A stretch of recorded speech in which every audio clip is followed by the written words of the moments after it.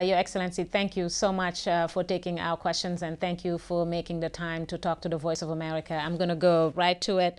Talk about U.S. President Barack Obama, who basically criticized some of the foreign governments, talking about the fact that he doesn't think they're doing enough right now to curtail the Ebola outbreak. And I'm going to just read a quote from him saying that countries that think that they can sit on the sidelines and just let the United States do it, that will result in a less effective response, a less speedy response, and that means that more people will die. What is your take on that? Well, let me thank you for this interview, the opportunity to be able to talk to the communities, the Liberians in the diaspora, our American brothers and sisters, and the world at large. That we applaud the goodwill of the United States, the international community, for coming to our aid. The Ebola crisis in West Africa has gotten out of control. It requires a concerted effort to be able to deal with that. We appreciate what has been committed so far. The UN, the WHO, the United States government, President Obama coming out strong to encourage other world leaders to join this fight is just commendable. We need more support than we have gotten so far. So President Obama is right. The world can no longer wait. As you wait, as you go through the bureaucracy, as you involve the red tape, a lot of people are dying. I tell people that the Ebola virus is not a conventional warfare, that you can have peace conferences, you can go to meetings and sit to discuss. The more you wait, the more people are being infected, and it could become a global issue rather than a regional issue. You touched on the work that some organizations have been doing, and there's the WHO, the United States have sent troops down there, the European Commission, the World Bank has spent almost like $400 million. What do you need, like, immediately? We lack the basic necessities in terms of transporting affected people from the different communities to containment centers. In fact, we need more containment centers. We need more beds. We need ambulances to take people from the communities to the treatment centers. We need to train more contact tracing agents. We need to train more community health workers. Part of the reason why the Ebola is spreading so fast in Liberia is due to the lack of ambulances. And so when affected people ride a public transportation or ride a taxi or the bus, and a group of people unknowingly ride the same taxi, they get infected. So that is part of the reason why this thing is so prevalent in the cities. Secondly, the commitment we appreciate, but it's time bound. If you commit whatever your country or your organization is committing to the Ebola, can we have it now? I touched on the international community, but I also want to touch on the African community. Do you think that the African states, other countries that are not affected or directly affected by the outbreak, who might eventually be affected, are doing enough to help out? Well, we appreciate the collaborative effort from our African brothers. Nigeria was one of the first to commit some cash. Gambia came on board. Senegal was very helpful in allowing the airlines to use Senegal as a hub for West Africa when other institutions were thinking on banning flight to the affected countries. So the African countries, the AU had committed some troops to go to Liberia with the support of USA. So the African continent is doing their part, but everyone needs to step a little bit more.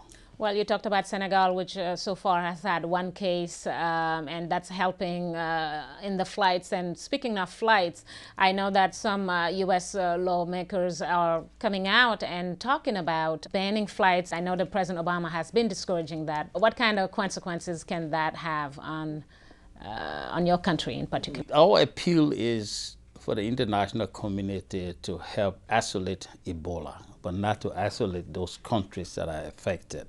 banning travels to those affected countries will mean a lot. We'll have a setback in helping to contain the virus. We'll have a setback for humanitarian effort going to those areas, philanthropic organizations that want to support. Even the economy is being affected indirectly. Investors are holding back. People are not traveling back and forth. So we need the international community to look at these affected countries beyond the Ebola. And speaking of the economy, the short-term effects are absolutely unthinkable, and the long terms are even worse.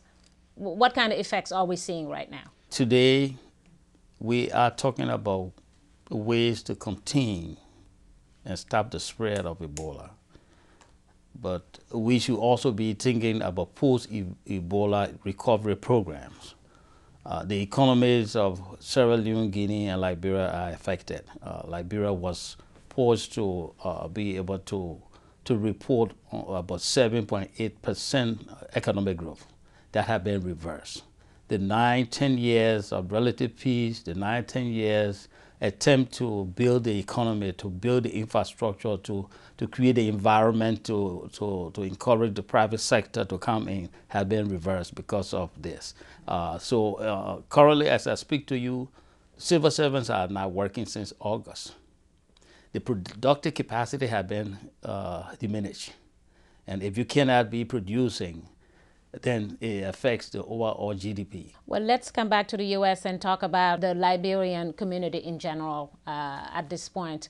What kind of effect is it having in the Liberian community? Meaning, are there any stigmatization sometimes? The United States is a civilized country. We do not envision Liberians being stigmatized. Because I read a report actually today or yesterday that talked about the fact that there are certain service providers, like tutors, for example, that are basically being reluctant to go into some of the Liberian communities. Well, you and I know that everyone will want to take precaution. It's a precautionary measure. I don't think they are doing it with the intent of trying to stigmatize Liberian communities or Liberian children. Let me touch on one point before I let you go, and this time it's about the media, and I'm just going from latest reports.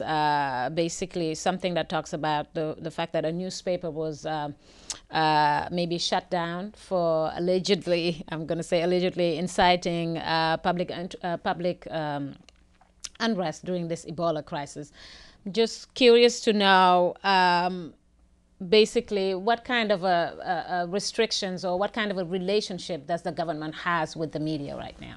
We have enjoyed a very good relationship with the media.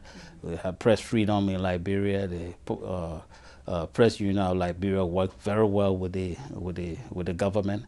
The issue of private newspaper being closed, I wouldn't know more than you know. I understand there were some publications that needed questioning, and the services had to be suspended while the investigation was going on. I don't have the final report on that, but to the best of my knowledge, I think that's what happened. Well, let me ask you another quick question about actually political repercussions. We talked about the immediate economic issues that the Ebola outbreak is having in your country. But eventually, if this thing doesn't get contained, do you think it has a possibility of creating political instability? Well, it could. I think you also heard world leaders like President Obama saying it could be a threat to peace and security.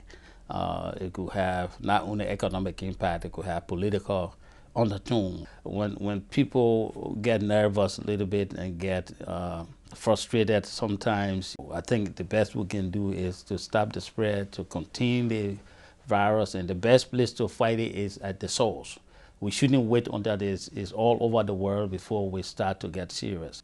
Well, thank you. Thank you, and good luck with everything. It's a very sad time. As you said, it's not just for Liberia. It's for the whole, not just even West Africa, but the whole African continent and the rest of the world. So, thank you. Thank you very much for your own effort, for your own support to get this word out to the community. We are very hopeful that this too shall come to pass.